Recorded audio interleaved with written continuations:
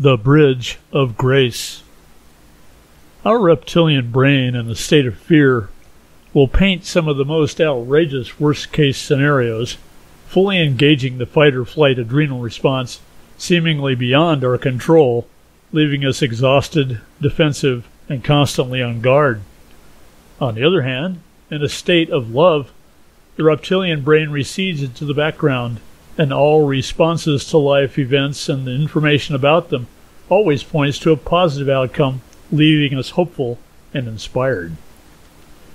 Although it seems impossible at times, there is a choice point where we can choose to take the high road to hope and harmony, or the low road to depression and oblivion. I believe which way we choose depends on how much we have love for ourselves.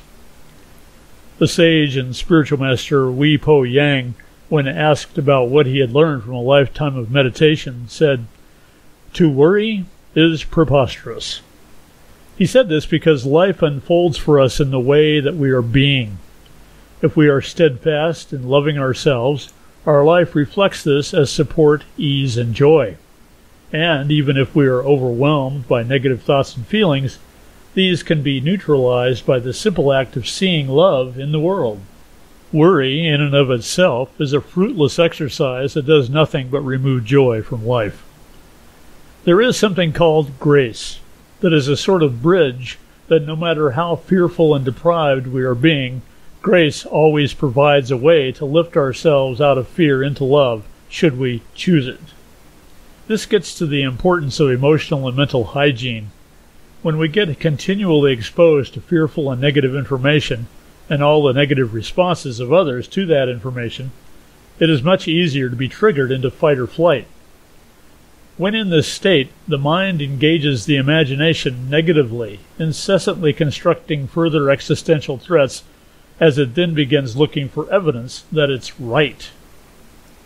The remarkable case of an overblown viral pandemic, wildly promoted by mass media and bought and paid for experts at the behest of election year political interest, is a perfect example of this.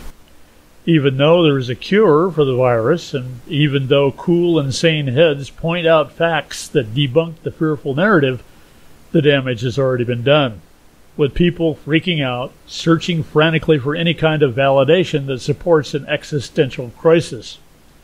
If that crisis narrative is challenged by knowledge-based facts for people in fight or flight, it just further threatens the imagined existential crisis because they no longer have the capability of calm and rational thought.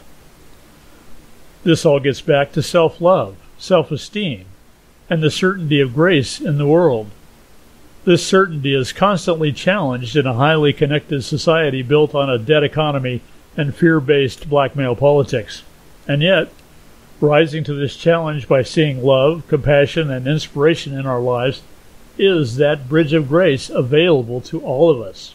Quantum living provides the option of non-duality, where a negative state is the evidence of a simultaneously existing positive one. This guarantees that violence implies peace, anger implies compassion, fear implies safety, and so on. It is making the choice to allow this spectrum of duality that leads us to the fundamental reality of universal love underpinning all states of being.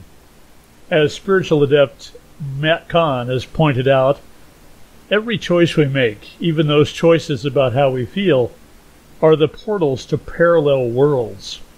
We jump from one world to another via our choices. To the degree that we can embody love, kindness, compassion, and joy, literally determines the positive potentials of the world we live in. You have been listening to This Quantum Life by Boyd Martin, brought to you by the Quantum Health Newsletter from Pure Energy RX, www.pureenergyrx.com.